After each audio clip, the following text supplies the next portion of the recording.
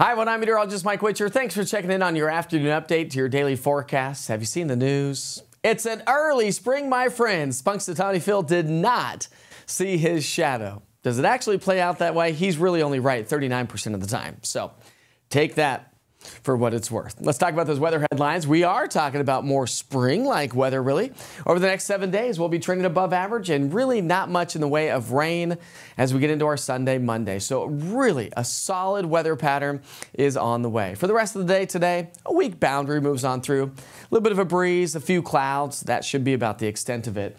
Forecast high temperatures here this afternoon do top out in the 50s and 60s. A little cooler Tri-Cities, Upper East Tennessee versus the Southern Valley, where Chattanooga you may make it to about 66 degrees. As we get into the evening, we'll be in the mid to upper 50s by the evening rush hour, low 50s by dinner time tonight, and by bedtime we'll be down into the low to mid 40s.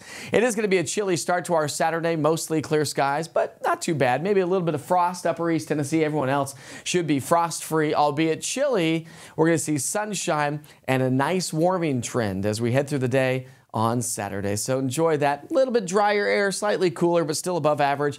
We'll be in the mid to upper 50s to a few pockets of 60s, so still trending 5 to 10 degrees above average. So we round out this work week with temperatures near 60. We'll stay in the upper 60s both Saturday and Sunday.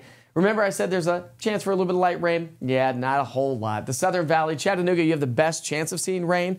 Now, if this system shifts a little bit further to the north, we will see a little bit more rain, but I think anyone north of Interstate 40 likely won't see any rain. South of Interstate 40 has a chance for just a little bit of rain.